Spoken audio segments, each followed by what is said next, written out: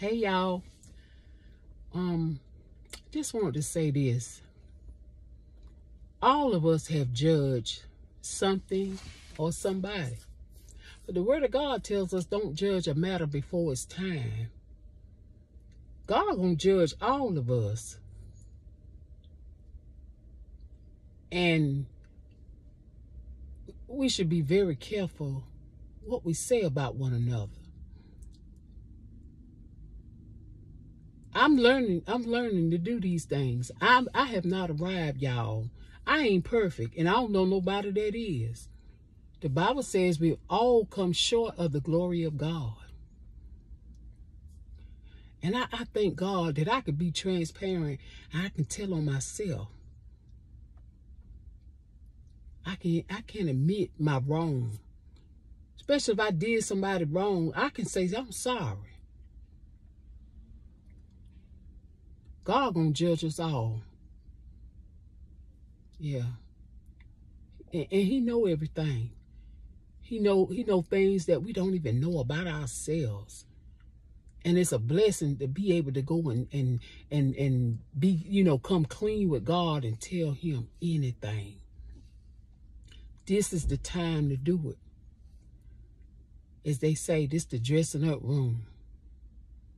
Getting prepared for the coming of Jesus Christ. Ain't nobody perfect. Nobody. I don't care how deep they try to act like they are. Nobody's perfect. And I'm saying this for you that are just coming to Christ. We were once sinners. Those of us that share the gospel.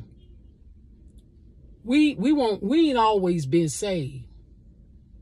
And we were in sin, and we did some things that were not pleasing in the sight of God.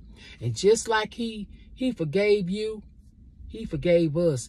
We needed forgiveness, and he forgave us. So I want you to know, if you mess up, and I've said it in other videos, if you mess up, don't stay there.